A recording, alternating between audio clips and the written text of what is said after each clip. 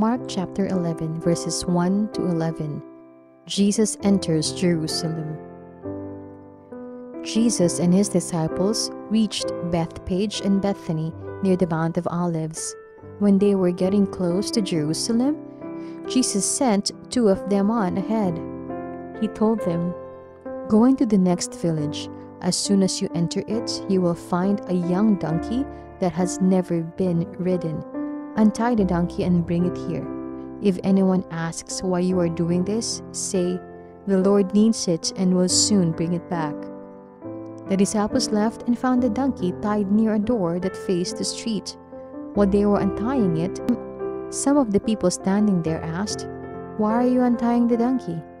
They told them what Jesus had said, and the people let them take it. The disciples led the donkey to Jesus.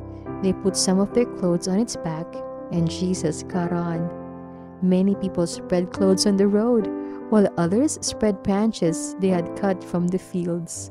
In front of Jesus and behind him, people went along shouting, "Hooray! God bless the one who comes in the name of the Lord!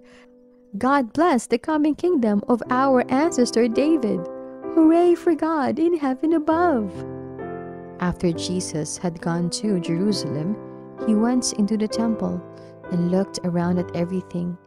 But since it was already late in the day, he went back to Bethany with the 12 disciples.